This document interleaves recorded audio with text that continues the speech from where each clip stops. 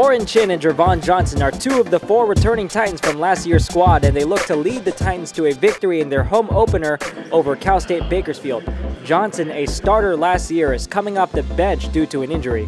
We'll start off in the first half. Perry Webster takes it to the hole for the first basket of the game, and the Titans lead by 2. Later on in the first half, Titans down by 4. Devon Peltier launches from downtown. You can count that with the foul. He'll make the free throw to complete the 4-point play and tie the game at 18. More first half, Titans down by 4. Alex Johnson, Donald Johnson complete the alley-oop. Titans go down by as much as 14 in this game, but will rally back in the second half. Javon Johnson grabs the miss by Oren Chin, the putback and 1.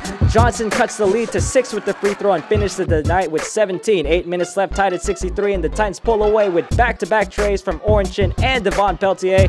Chin and Peltier 16 and 14 points respectively for the night, and the Titans rally is complete as they win their season home opener 85-75.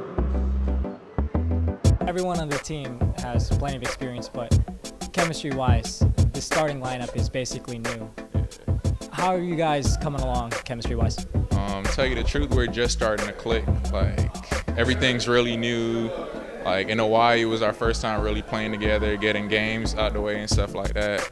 And we're just starting to click. I thought it was going to take a little bit longer, but we're clicking offensively, and defensively we really clicked in the second half, which we haven't done all year.